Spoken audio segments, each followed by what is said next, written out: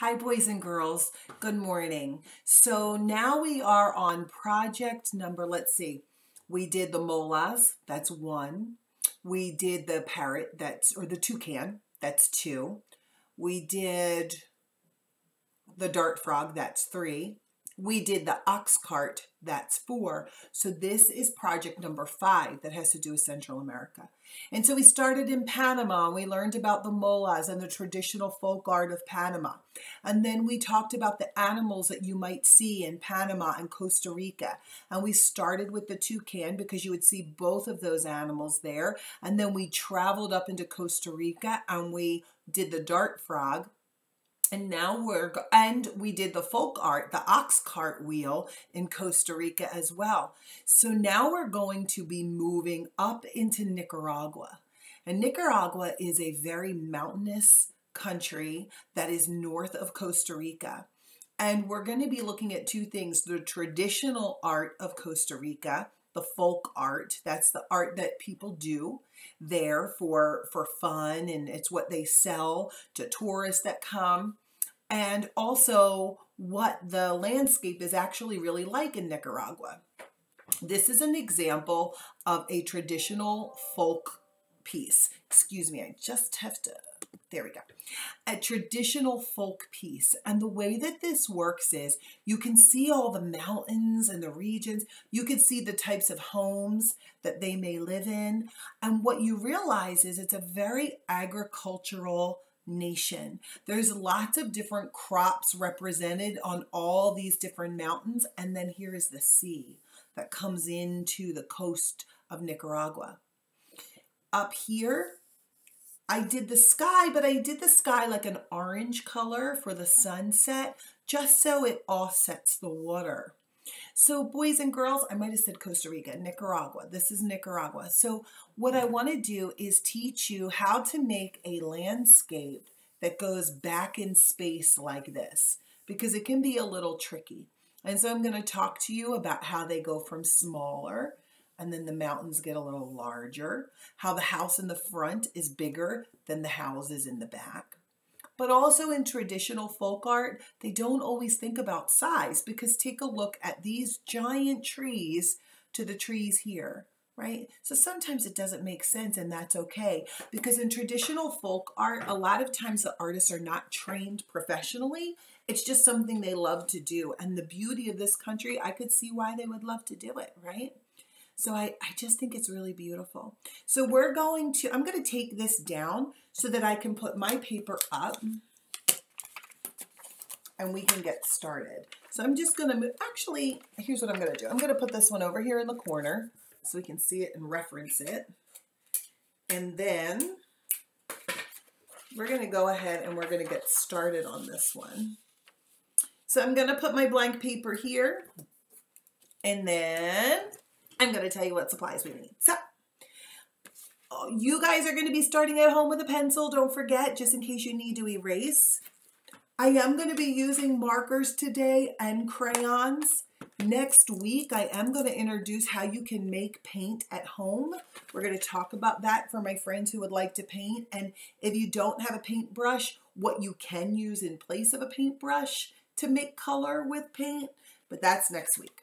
So for this week, we're going to start with drawing. I'm going to take my marker out because I want you to be able to see what I'm doing. So the first thing that I'm going to do is I have to plan backwards. So back here is where my mountains are going to be. And I think, actually, I guess over here is where my mountains are going to be that are in the back. And they're going to come around and wrap around. So it can be a little tricky. So one of the things that I'm going to do first is I'm going to make my first mountain up here toward the top of my paper. And then I'm going to make where the water comes in, because I think that will help me to know not to draw mountains right here. I want to keep the water there. I'm going to do my next mountain, which kind of is behind it, but I'm stopping there because I want this mountain to be in front. So watch what I'm going to do. I stopped short. I didn't go all the way down to the water. And then I'm going to make my mountain here and another one back there for now. This bottom over here is going to curve in just a little bit. So I'm just going to make it curve just a little. This is still water here. And I'm going to start to make my mountains now. I'm working from the back to the front so that I can be sure that I know where everything is going to go, and that as my mountains come down and wrap around, they're going to get bigger. I have a tree here, so I'm going to go ahead and do my tree top. And I am going to add the bottom of my tree. And then you're going to be able to see where it's going to wrap around, and I'm going to add more. Did I do that right? No, I did it backwards. So, no, I did it right. Okay. And then I'm going to go ahead and I'm going to make more mountains. I'm sorry about that, boys and girls. I confused myself because when you're watching me, I'm looking at this, but I can also see it in the camera. And then that makes it reverse. So sometimes I get confused. So you just keep following what I'm drawing here and you're going to be fine. Don't, you know how Mrs. Jones like loses her glasses and loses her phone and gets confused all the time. You know me. Just keep following what I'm drawing. Stick with that and you'll be okay. And then I'm going to start to make some mountains coming up over this way, because if we look over here, we'll see that there are some mountains. So now this is my water, these are the mountains, and I want to start to add my houses. So I'm going to add a big house down the bottom, and I'm going to use a rectangle with two lines that come in toward each other for that squared off top. I'm going to add a door and a window. It's hot in Nicaragua. It's tropical weather. So they would have open windows and open doorways. I'm going to bring this one down. I'm going to have more mountains and rolly hills come this way. And I'm going to add a palm tree. So a palm tree leaf is like a banana, or that looks like a mustache, doesn't it?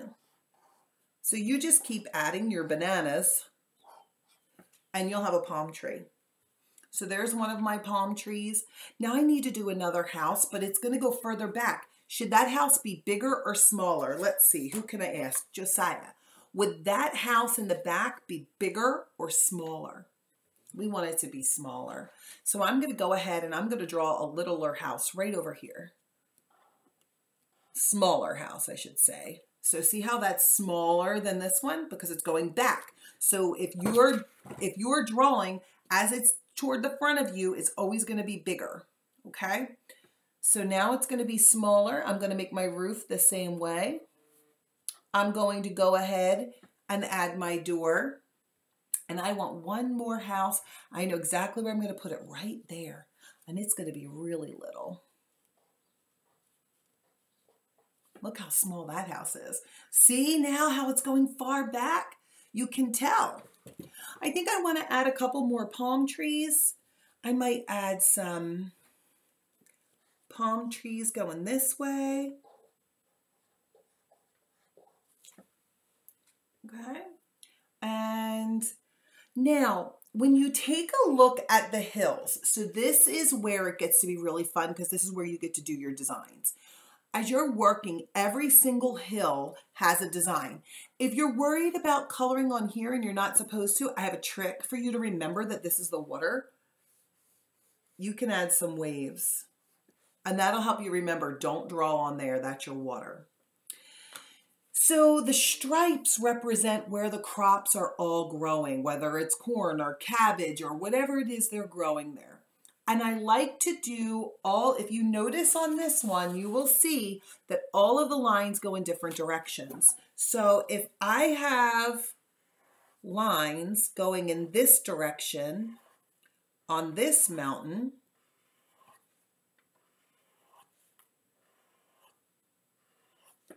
I want them to go in a different direction on the one behind it.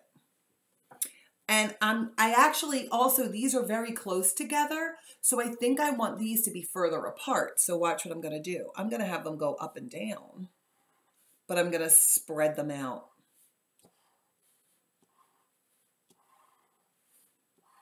There we go. So see how it looks different? And all of a sudden it takes on a different texture. Over here, I think I want it to be like a hill full of flowers, like tropical flowers. So I'm going to go ahead and I'm just going to fill my hill with polka dots. And I can add flowers to make it a hill full of flowers. And if you'll notice, each one of my sections should look a little different, or at the very least, if they're full of lines, the lines should be going in a different direction. I also think that in some of these, I just added dots to them, which you can do. Here, I'm going to be adding lines that are going to go in this direction. So they're going to come down, and notice how I'm curving my lines. They're not straight up and down, because if they're straight up and down, you're going to flatten your mountain, right? So if I curve it just a little bit, it gives it that sense of dimension, right? Where it feels like if you rode a bike over it, it would be hard to ride your bike over it, correct? I think back here, we should do another type of design that's similar to this one, just because it's all the way back here and it's kind of separate from that one, and it'll draw your eye. We don't want the same patterns right next to each other. And so this can also be a different color, because if you've noticed, my hill sections are all different colors. So now this one here, I'm going to do this kind of like that one up there. So watch, because this is a really big hill. And I think it would look kind of cool if the lines were going totally a different way, but also pretty separate from that one. So see how much thicker it is? So as I go, there are also some that are just plain, where only half the hill is done. So I'm going to go ahead and I'm going to draw lines coming down on this side, but leave that side solid, like it's just got grass on it. I think that up here, let's see, if I've got flowers here and flowers there, where should my next mountain full of flowers be? It's got to be one of these. I think if it's here, it's too close. There might be good, or that one, or even that one. But I think we need to separate some of these, so let's do this one. I'm going to go ahead. Now, your mountains might be in very different spots than mine, and that's okay. And I'm actually not even going to put petals on these flowers. I'm just going to add a whole bunch of circles to them, okay? And so now I have 3 more left to go, and I think I'm going to go ahead and do this one like this. But I'm going to add a texture to the lines by putting little flowers on top of the lines, and that'll just give it a little bit of a different texture. And I think that we will keep this one just a solid hill and not put anything on it. And this one over here, I like this one. So I'm going to make lines that are very far apart from one another. So check it out. So now I have my landscape of Nicaragua, but I'm missing something. Let's see, who can tell me what I'm missing? Who haven't I called on yet today? Kayla and Matt. What am I missing in the sky? What am I missing?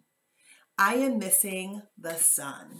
Oh, and actually, by the way, in each of the videos, there's different videos, so I should have actually said, who did I not call on this week?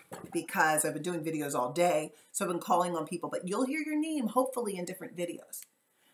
But on this one, I didn't add any rays to the sun, but I'm going to on this one because I think it would be cool. So I'm going to add long, skinny rectangles.